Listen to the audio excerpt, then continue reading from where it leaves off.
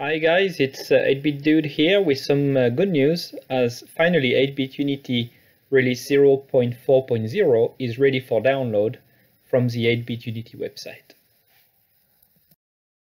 It's been quite a few months that I've been trying to tidy up loose ends on this new release.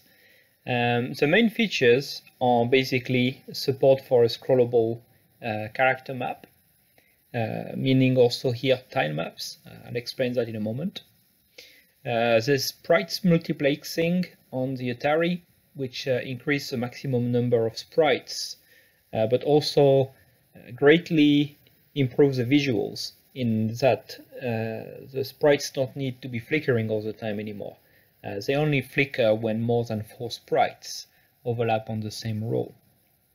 There's now single and double high resolution support on the Apple II, which opens the door for releasing game on 64K version for people who don't have the 80 column card expansion.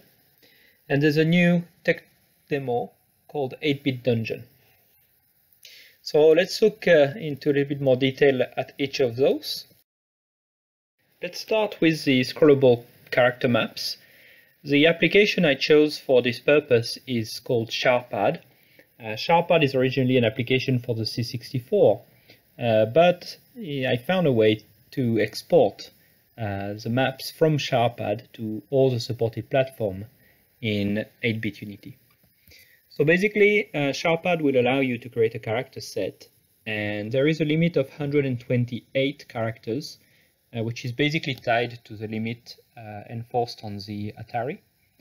It's in principle possible to add up to 256 on the other platforms, but of course that would break the sort of continuity of trying to produce something once and export to all platforms.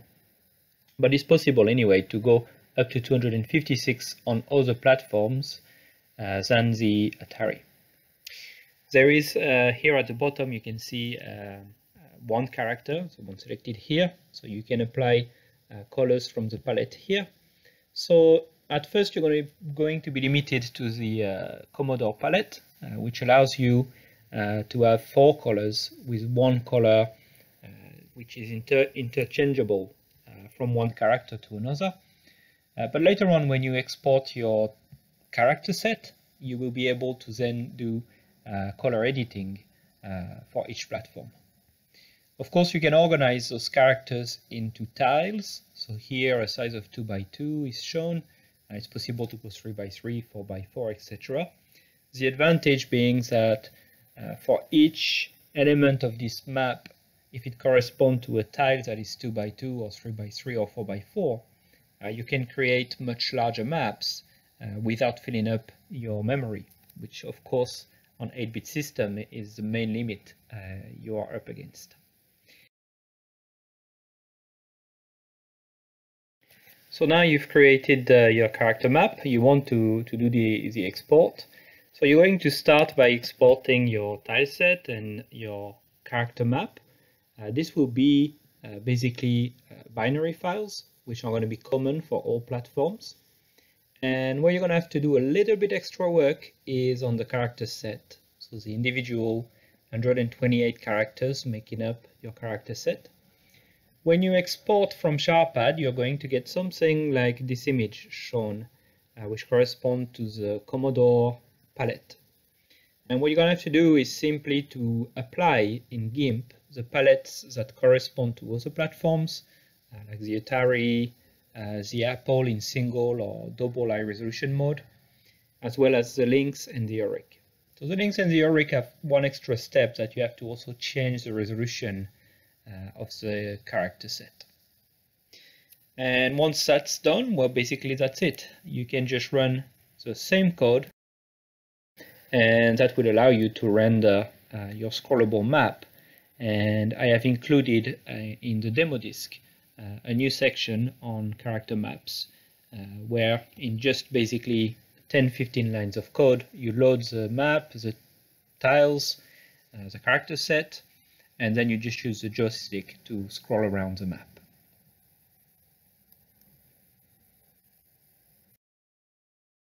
We come now to the next important feature, which is sprite multiplexing on the Atari. Previously, there was a limit of 8 sprites, and those were basically 2 sets of 4 sprites, which would be flickered between one set and the other every other frame of the Atari. So that didn't look too nice because basically they would be half transparent against the background. So I really thought we have to improve things, and there was a lot of information available on the internet on the topic of DLI multiplexing, where basically you set some lines whilst the screen is being displayed, and that allows you to reallocate the position and color of sprites. So then you can fill up, say sprite 1 will be taking care of one color in this sprite, and then a little bit lower down, this sprite number 1 will be displaying this little guy here. And then when you go further down, it'll be displaying this other little guy. So each one has got its own pixel data and color. And with this solution, I've put a limit for now of 3 banks of 4 sprites. So that's 12 single color sprites. And of course, inside those 12 single colors, if you use 2 sprites, you can get what's called a multicolor sprite, which gives you 3 color. Basically, where the colors of the first and second sprite overlap, you get a bonus 3rd color. And it's possible to do this in combination. So you can see in this screen, I've got 1 multicolor sprite and 8 single color sprite, and they're all displayed very nice without any flicker. Of course, once you start moving, this little guy, our hero, if he's going to come in the line of the skeletons, well, you'll start to see a little bit of the transparency effect. That can be helped, that's just a limit of the platform.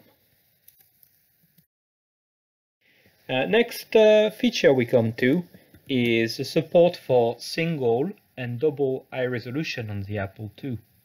So up till now, 8-bit Unity gave access to the double high resolution mode, which can give you a rather pleasant rendering because you have 16 colors available.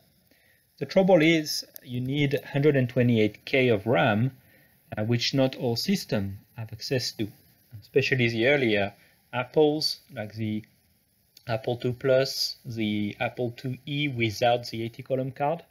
Those systems only have 64K of RAM. So I finally got round to implementing the so-called single high resolution mode, where you only have a palette of 6 colors. This is, of course, give more basic visuals, but the advantage is that it will run now on all 64K Apple II. Now we come to talking about the new tech demo, 8-bit Dungeon. So this is just to showcase really the scrollable map support. And as you can see here, you've got very close visuals for all the versions supported by 8-bit Unity. So you're just gonna go around a dungeon, open tombs, fight a bunch of monsters, and find a key that will allow you to unlock access to the next level. Of course, there's only one level. This is just a tech demo, but I hope in time to grow this into something that will be a little bit more consequential. So it might eventually make for a full game, but we'll see how that goes in the future.